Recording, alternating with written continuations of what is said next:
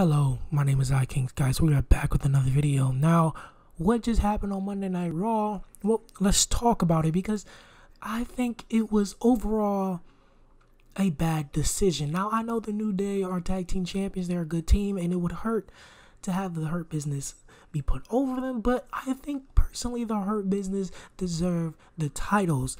Not only that, let me tell you why. Because first of all, the New Day, they're a good team. They have been over for years and years and years. I don't think this loss to the Hurt Business for the tag team championships would be bad.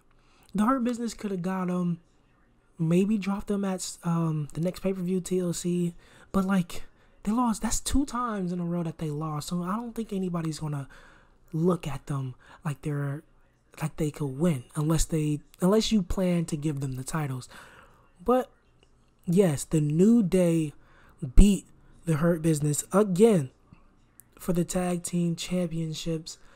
Tell me what you guys think down below. So far, Raw has been okay. The first segment was a little bit confusing, but I guess we can just let that be. Anyway, my name is iKings, guys. Like, subscribe, and yeah, like, subscribe, and more highlights and results coming soon. And thanks for watching.